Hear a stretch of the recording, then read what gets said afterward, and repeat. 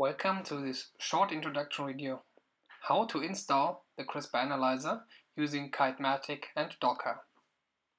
First, if you navigate to the GitHub page, scroll down to find the information about how to download and install the CRISPRanalyzeR. Please also make sure that you have enough system requirements as it's shown here. We recommend at least a dual-core processor with 8 GB. Also check that in case you use it for commercial purposes, that you acquire all the licenses that you need. CRISPRanalyzeR is free for non-commercial use only. If you scroll further down, you pass a changelog and you will see the user interface-based installation. This is what I will show you today. There's also the installation via the command line, but in this case, it's user interface-based. So we need Docker and we need a Docker Toolbox with Kitematic. That's the user interface we are going to use. So first we start with going to the Docker website and downloading the Docker installer.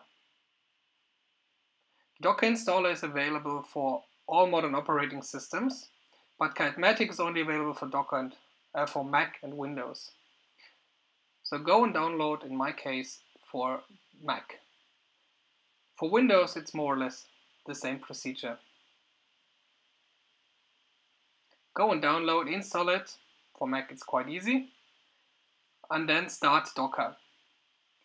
The next step, please make sure that you started Docker after you installed it. And then we can go on and download the Docker Toolbox from the Docker Toolbox website. Docker needs to be run in the background for the next steps. So go to the website of the Docker Toolbox, download the toolbox either for Windows or for Mac, and install it. Linux operating systems are not yet supported. After you download it, it will ask you how to proceed and you will just select Use Kitematic.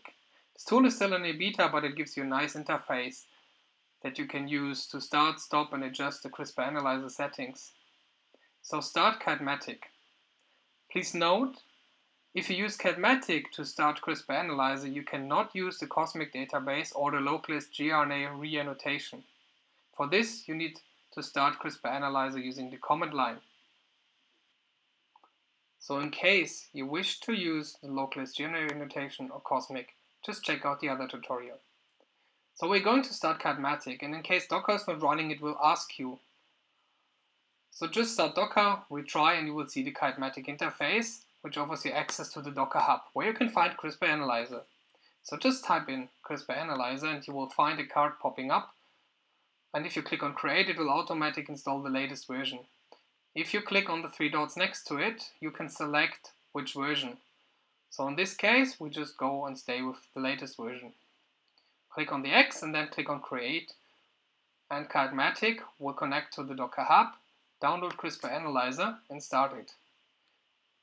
Since the file is quite huge, roughly 3 GB, this might take a while to download.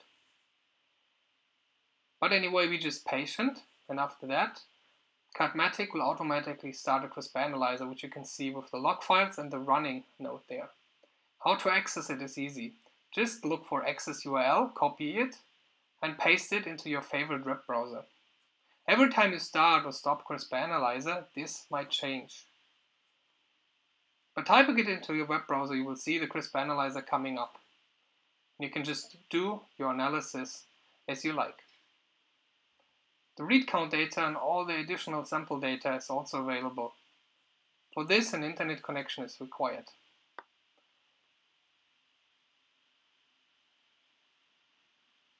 Just to show you again, this is the access URL that needs to be pasted into your browser.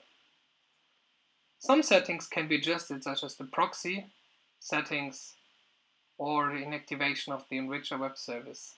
So in this case, just click on Settings and you see all the parameters that you can change. For example, the number of threads both can use, the maximum upload size or the proxy. Click on Save and then don't forget to restart the CRISPRanalyzeR. What you can do is, it's quite easy to change things here. You can also change ports if you like, but just stay with the settings. If you want to restart or stop CRISPRanalyzeR, you can just do it. You just see after stopping it, it grayed out, so we can just start it again or inactivate. If you want to remove or upgrade to the latest version, you can just on the left side, where it shows you the CRISPRanalyzeR container, click to remove it and just download it again using, for example, the latest version directly. By this, you can always stay on track. Also have a look at the website to see once an update has been released.